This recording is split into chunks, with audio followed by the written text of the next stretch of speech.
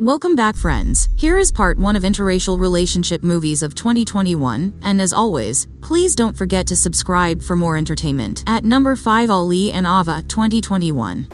I'll drop this one off and I'll take you home. Yeah? Thanks. Yeah.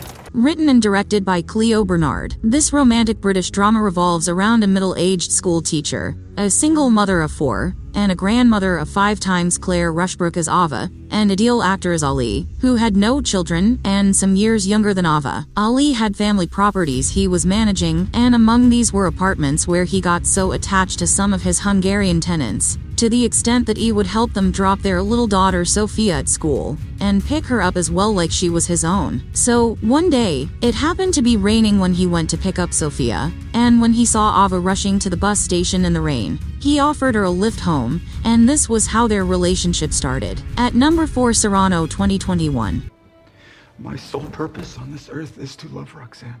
Under the direction of Joe Wright, this film revolves around Peter Dinklage as Serrano, who made a name for his fighting skills in the army, and Haley Bennett as Roxanne, who grew up in the same small town as Serrano. The thing is, Serrano had a very big crush on Roxanne, but he always thought he didn't deserve her. So he made a promise to himself to always love her from a distance, given she also cared for him, but as a friend. To make matters worse, when Roxanne fell for a guy called Kelvin Harrison as Christian in the movie, given he was going to join the army, Roxanne asked Serrano to use his influence to protect Christian at all costs, even if it meant to protect him with his own life. And he accepted because he didn't want to let her down. At number 3, Intrusion, 2021.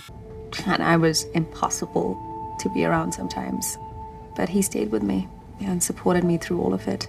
This action mystery drama is under the direction of Adam Saki, is about a couple, Frida Pinto as Mira Parsons, with her husband Logan Marshall Green as Henry Parsons, who after 12 years of being together and going through challenging circumstances like Mira fighting cancer until it disappeared, their marriage was put to test the night after they were attacked by intruders in their new house, and Henry killing all of them in self-defense with a gun Mira didn't know about. At number 2, The Card Counter, 2021.